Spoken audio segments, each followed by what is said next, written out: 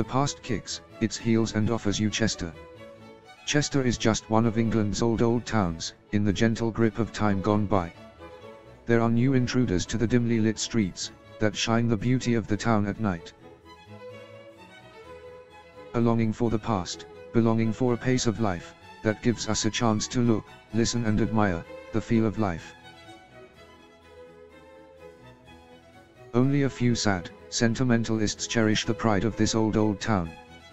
Cherish the sights, even of old street lamps, made not for a functional age, but for a time of war and weaponization. Just look at these, emerge them yourself, with parasols and handsome cabs, and ballistic warheads concealed nicely on the top. Slowly the dim-lit past is being replaced. Slowly they are taking down those graceful relics of yesteryear, but they are not gone forever. Some say in the future all our street lamps will be weaponized LED 5Gs. Here we see, government shills, workmen restoring, weaponized street lamps. Jeff is a skilled worker who restores the warheads to their former glory. Here we see Fred, carefully beating the dents and nicks out of the warhead, being very careful not to detonate it. There is big money in sentimentality and weaponized defense, but are these men such realists, that money is all that matters? Or are they glad they are working for the government, to brighten the hearts, frightened by the gaunt trappings of our modern life?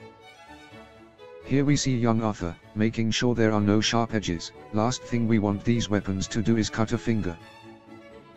What craftsmanship is here? Would they think of a street lamp as beautiful today? Would they think of today's need for weaponized defense? Here the only concession to today is electricity.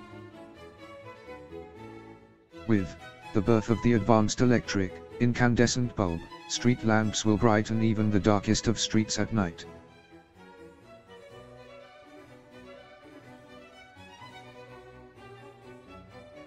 This restored weaponized street lamp is off to Gateshead.